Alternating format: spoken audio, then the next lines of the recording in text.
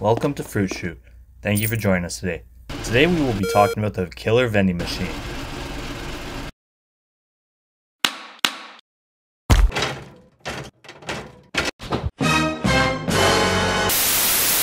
Who wrote this? It's supposed to be the vending machine killer.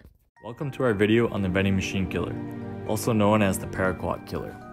This mystery takes place in Japan in the year of 1985 and surrounds the poisoning of beverages, mainly Oronamin C. This was the killer's most effective and main drink of choice because the company selling Oronamin C was experiencing low sales.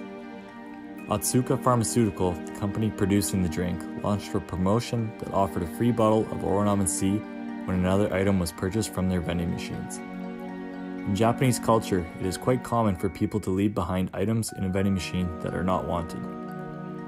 This set up the perfect scenario for the killer, as the bottle caps during this time were no longer metal bottle caps, instead a cheaper plastic screw cap. This allowed the killer to tamper with the drink and add paraquat to poison the consumer.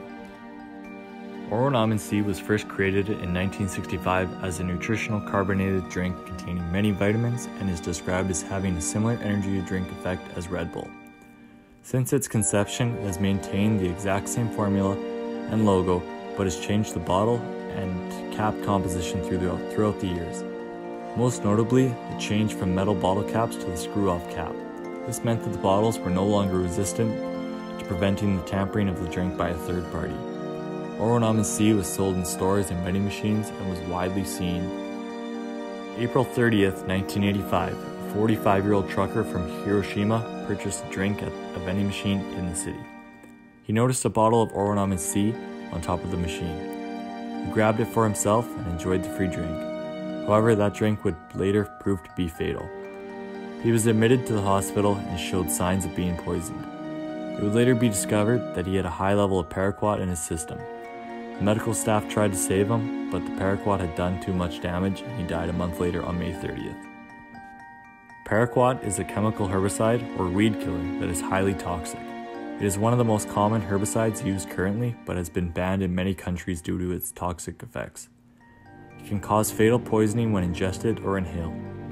Symptoms of paraquat poisoning occur very quickly, usually immediately following the ingestion or inhalation of it.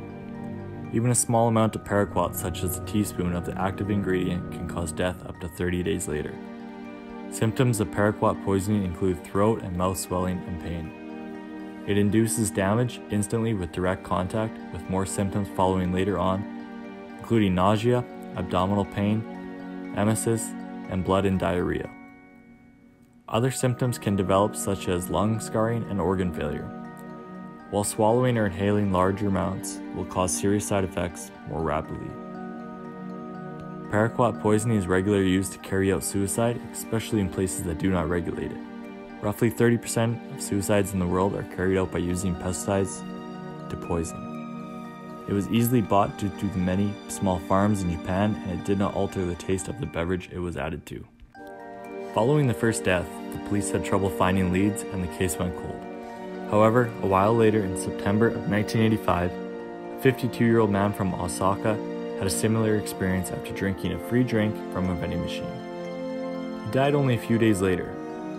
That month, 4 other people died from similar situations, but all in different regions of Japan. One in Mai, one in Fukai, one in Miyasaka, and the last in Osaka. The police decided to warn the public at the end of September by distributing pamphlets to the public warning retailers and customers of the poisoned drinks. This warning told the public to be cautious and examine bottled beverages for tampering before consuming and to report any suspicious behavior.